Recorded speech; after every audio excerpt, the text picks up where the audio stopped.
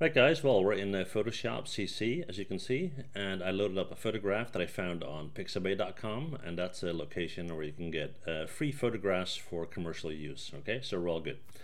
Alright, so let's get started. So we have one locked layer right here. We're going to double click on that and we're going to click OK to unlock it, and then we're going to go in and hit Control J to duplicate that layer. Right now, with that duplicate layer selected, we're going to change the overlay mode. So we're going to go from normal to color dodge.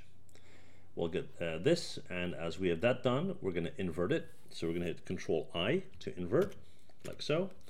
And then we're going to go in to filter, and we're going to go to blur, Gaussian blur, and we're going to play with those settings a little bit until we feel that we have an effect that looks most like a drawing. Okay, if you go way over to the right, it's going to start to look more and more like a photograph.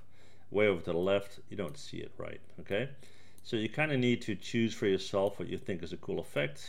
I think somewhere around 5.5, 6 is good. There we go, and I'm going to hit OK. Now this is starting to look a lot more like a drawing, however it is still in color. So what we do next is we're going to hit another adjustment layer. We're going to go into hue and saturation. We're going to take that saturation and push that way down. There you go. Now with that done, we now have something that resembles a pencil drawing. Okay, that's all there's to it. So if you got any questions, let me know. Thank you for watching. If you enjoyed the video, please hit that like button and don't forget to subscribe. Okay, see you guys next time. Bye.